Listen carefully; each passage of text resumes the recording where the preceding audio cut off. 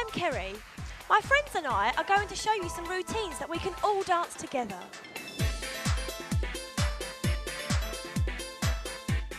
We will start with some easy steps, and as we work through the routines, they will become more difficult.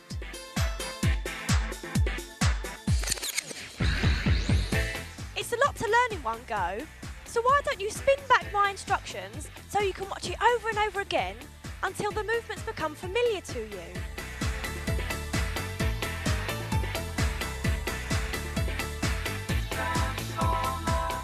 Don't be confused about your right and left sides when I show you the movements. I'm going to be showing these to you in what we call a mirror position. For instance, when I move my right arm, you will be moving your left arm, and same goes for our feet. My left foot will become your right foot, and vice versa. That way it will be easier for you to learn the routine, as if you're looking into a mirror. Some of the technical steps we use have special names.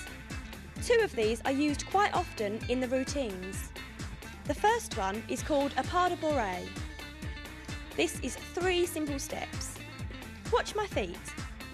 Behind, step and step. The other one is a kick ball change. We kick, step and step.